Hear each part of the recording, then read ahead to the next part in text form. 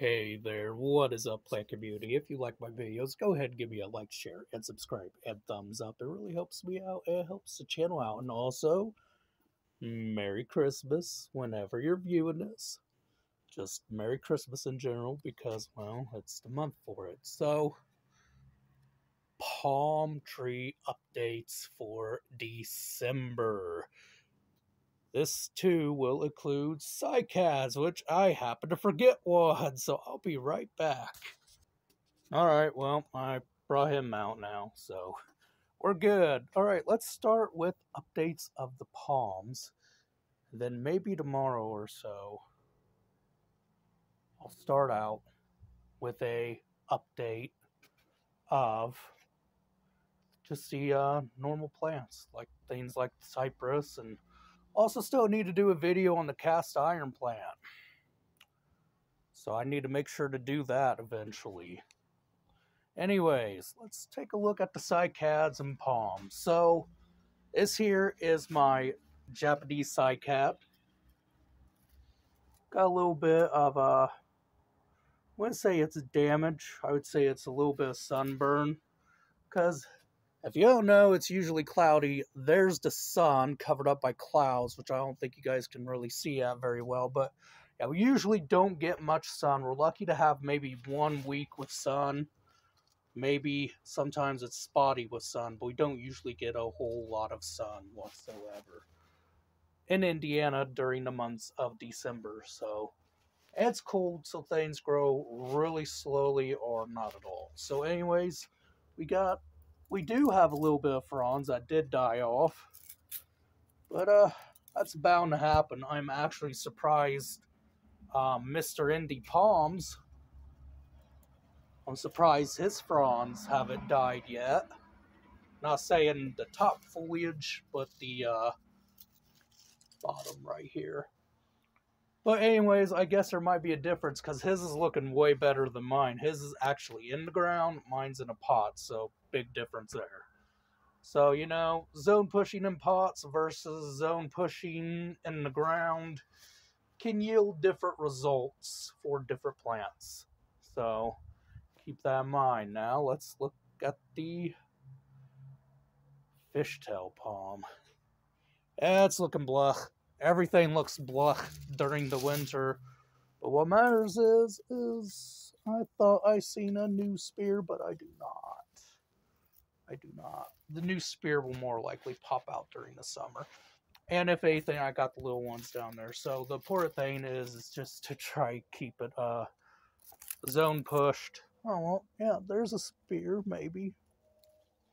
Nope, that's just fronds. Okay, well, it'll pop out spears eventually. I just got to divide it. That's the big thing here, is I just got to divide this palm so that way it can have more room in the pot to grow. It also helps me with zone pushing because all that soil around those roots keeps it more warm and less exposed to the cold. So, yeah, this spring I'm definitely going to have to divide this and give some to Mr. Indy Palms.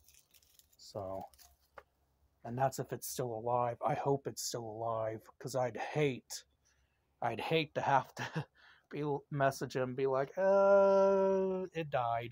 I think I'd have to just buy him one at that point, because I'd feel bad, because I told him I'd give him one, and gotta make sure I kind of do that. It's kind of a moral thing for me. Anyways, so yeah, he's doing ish.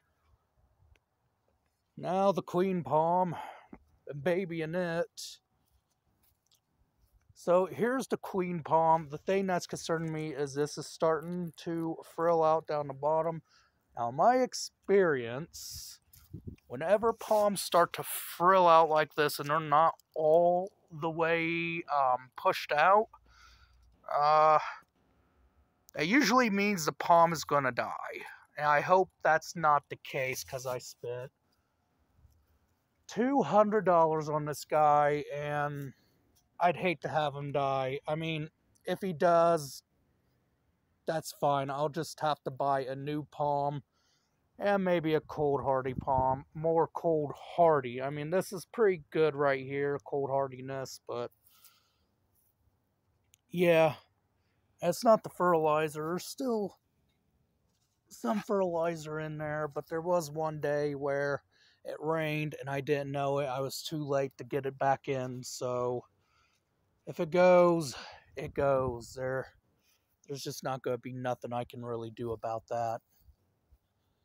I'll just have to get a palm that's more cold hardy. I mean, this one is pretty cold hardy. I mean, it can take temperatures down 35 degrees. It's just babying it is an issue because we only have 8 foot tall ceilings and I don't have, frost cloth or anything to protect the pot really yet, so I've just been bringing it in. I might do that tonight. Hopefully it doesn't die because temperatures are supposed to drop, but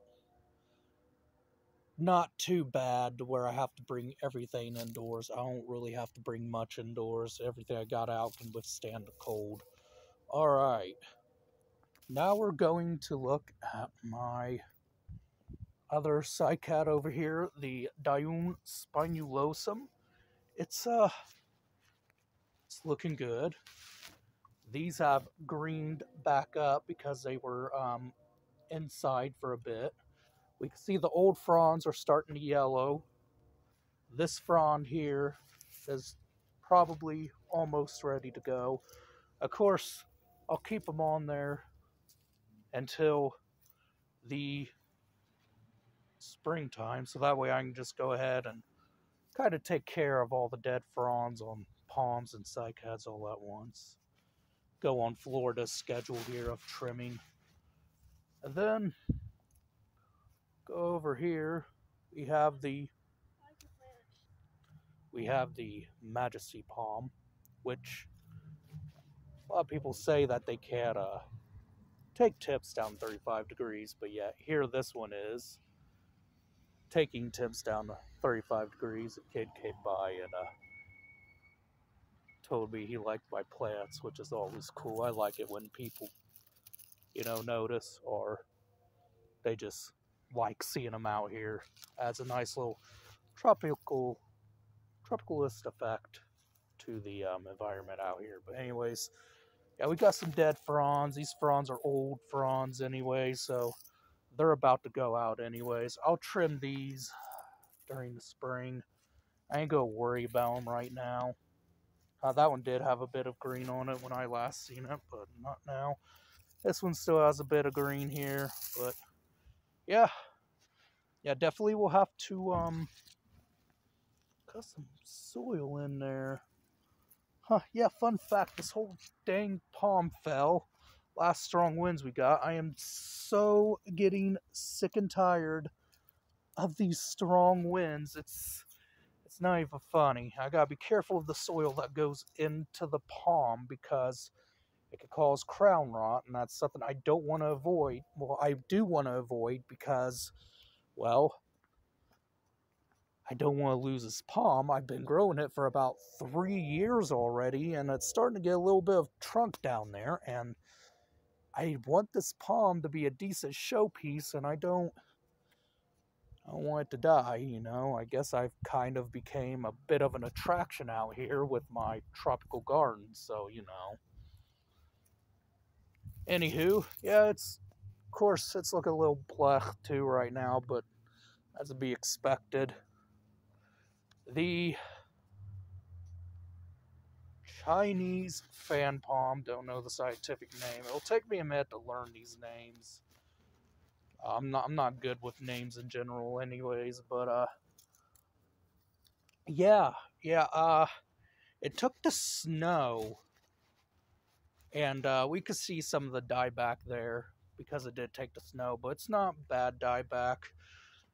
I know a few years back it took the snow, it took it like a champ, and it was nothing, but that's more likely because it was kind of freshly repotted.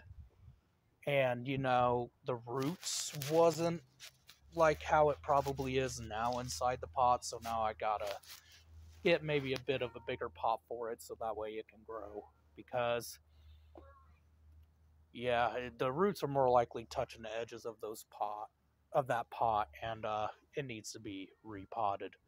So, I'll probably wind up doing that this spring too if I can find a big enough pot. If not, what I'll probably do, and this is a technique I've been using and it's worked a lot for plants just in general, is I'll just take it out, tickle the roots, see where the roots are, and lift it a little higher in the pot so that way it can just grow and be fine until next year. Okay, here we have my Trachycarpus fortunii, or Chinese windmill palm. Doing good. These here are all the new fronds. These are 2 old fronds that were grown in a greenhouse in shade. You can see the difference. Those are more out there more, and these are more compact. Doing good. It's taken colder than what I allow my Chinese fan palm over here to take. It's took a frost and everything, so doing really well. Doing good. We got a new spear coming up here, which is always good, always wonderful. Always need some new fronds. And more likely these two will just die off and I'll just trim them during the springtime like I will with all my palms. Yeah, if this guy dies, I might just get another particularly cold hardy species of palm that I can mainly keep out here and protect in a pot, because eventually I'm going to have to get bigger pots for some of these palms, and I'm not just going to be able to bring them all in. I'm going to have to find ways of protecting them, which I've got a strategy. Especially if they start getting trunks. I got to start thinking about that. You know, if they get a big trunk on them, I got to eventually protect those because I can't bring them in. My ceilings are only 8 feet tall, so yeah, I gotta think about that too. I gotta think about the future, you know. So I like queen palms, don't get me wrong, but I gotta think about what's gonna happen if they get too big. So, you know, if it dies, I'm definitely just gonna get another species of palm. I might palm, and think about maybe getting another fan palm species.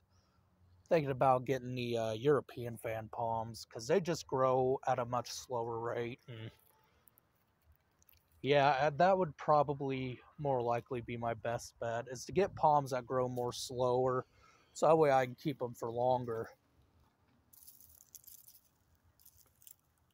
Yeah, I mean, that palm has stayed in a pot like this for 3 years, so that's not, I mean, it's decently fast growing, but not fast growing like the queen palm here is. So we'll go around back now and look at the plants around back. All right, now we're around back. All right, so that's my ladyfinger palm. Fun fact, I found out that they actually went extinct in the wild a long time ago. They were native to China. A very interesting facts there. I looked it up because I wanted to see what they looked like in the wild, because I wanted to eventually pot them up and maybe either make them look like this or something. But yeah, I just wanted to see them, what they look like growing in the wild, and I couldn't find any pics, so guess they went extinct a long time ago. Probably when we were still using crossbows, bow and arrows, and swords. But yeah, I guess they were just I guess what happened to the ladyfinger palm is they took them and they decorated like temples and palaces and the homes. And when they did that, they just winded up wiping out the species that were wild. And there was a guy, I guess, who kept the species. Loud car. Freaking annoying. Stupid. I can't even hear the music. That's all you hear is a vibrating car. It's dumb. Anyways. But yeah, I guess you won't find these in the wild, only in cultivation now, because I guess a guy kept this species and just gradually cultivated them, and that's why we still see them today, and that's why we still have them just as house plants and decorating in malls and things like that, because you won't see them in the wild anymore. Sad story for this palm that it did die in the wild. So yeah, interesting fact there, but it's doing good. We got a spear here wanting to pop out, a new frond. Got some tips here that are kind of damaged, and for me that's all right. For some people it's not satisfying, so they cut them off. I don't care, honestly. I prefer a wild look on a palm, so unless it gets too bad where a whole frond dies, and yeah, I'll cut the frond off. But I mean, I don't know, some palms look good with skirts, but some And then we got my bamboo palm, which also needs a repot. A lot of these palms needs repotting, which I got a bit of a bigger pot I can put that in. That ain't gonna be no worries. Yeah, beautiful palm. One frond on this one has died, but the other fronds are doing particularly good. I only let it see temps down to 35 degrees Fahrenheit. That is doing really well. Just gotta repot it is the only issue. But like I said, that won't be no problem. Get a fancy pot, pot it up, because I usually keep it by the doorway along with this palm. And, you know, it's kind of like a tropical walkway or whatever. So, yeah, that's probably what I'm going to wind up doing with this one next year. This summer, anyways. And now I'm out here because I forgot one plant I go ahead and include, because it kind of looks like a palm. So I just go ahead and include it, and that is this guy. This is my Cordyline australis. Also doing really good out here. We do have some dead leaves on the bottom here.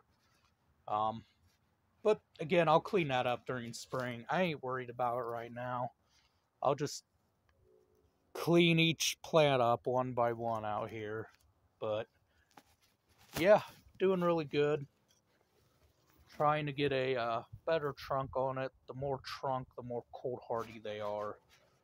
This guy too is already rooted in that pot really well. Again, I'm probably going to try to use the same method because you can't really trim the roots on these. I find whenever you trim the roots on a Cordyline australis, whether or not it's a green one, a red one, you trim those roots, they eventually die. They just slowly decline in health, and they just die. So I'm going to do everything I can to avoid trimming the roots. But yeah, these guys you don't normally see here in my town, or just in Indiana in general, growing like this. Well, really, you don't see none of the things I grow in Indiana like this. Maybe as annuals, but you don't see them with trunks like the Cordyline australis here. If they do, they're usually already pretty mature, so. Or they've managed to overwinter them, and they're gonna bring them back out, and they treat them as a house plant, bring them back out during the spring and summer. But yeah, looking good. I'm glad I've been sorry about that. I'm glad I've been growing it for a minute. I think this is either okay, I really thought that truck was coming down this way. I think this is a 3, maybe 4-year plant, 4-year dedication right here. Yeah, looking very good though. Very happy to have it. Of course, they do better in the ground, but I can't plant things like this in the ground because maintenance would have a hissy fit. Trust me, if I could, I'd zone push a lot better. Half of these palms that are cold hardy, like the Trachycarpus, you know, a lot of these plants would be in the ground. That Dioun spinosum over here, that cycad, yeah, a lot of these would be protected in the ground. You wouldn't even see them out. They'd be kept in boxes until it gets too warm, then they'd be opened back up. But yeah, the most of my zone pushing is I keep them out for most of the year, and if it warms up, I bring them out, and then if it gets too cold, I take them in. That's my protection. That's about the max that I do there, because I can't put them in the ground. So I mean, I could put like shrubs and things like this, like that guy over there. I'm only going to be able to let him get so big that I'm just going to have to keep trimming him. Which sucks because it loses that mop look, which I really like. Anyways, yeah, so that's the update on my palm trees. Hope you guys enjoyed the video. As always, have a good rest of the day, guys, and Merry Christmas to you all.